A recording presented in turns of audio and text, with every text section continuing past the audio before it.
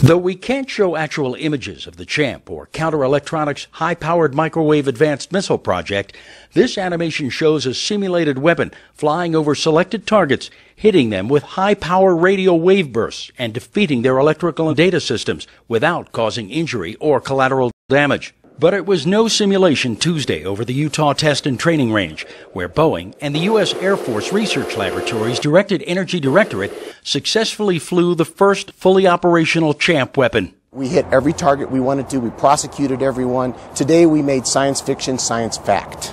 This video, recorded during an earlier test, shows what CHAMP is capable of.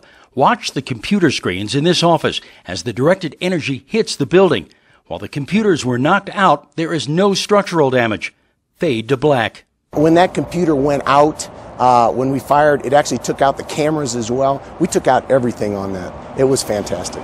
Excellent team. Like I said, the reason we are successful is due to the team and the team effort. A non-lethal weapon that can defeat targets without collateral damage is an idea that's been portrayed in television and film for decades.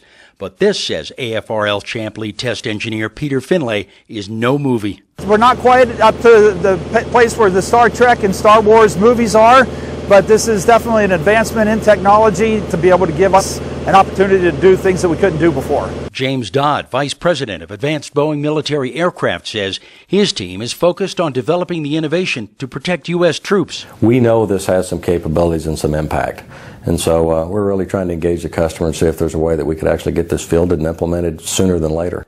After its first flight, the CHAMP missile flew to an undisclosed location on the test range, and the flight was intentionally terminated. Boeing and AFRL teams are now analyzing the data and telemetry from this flight, which not only made history, but stands to change it as well.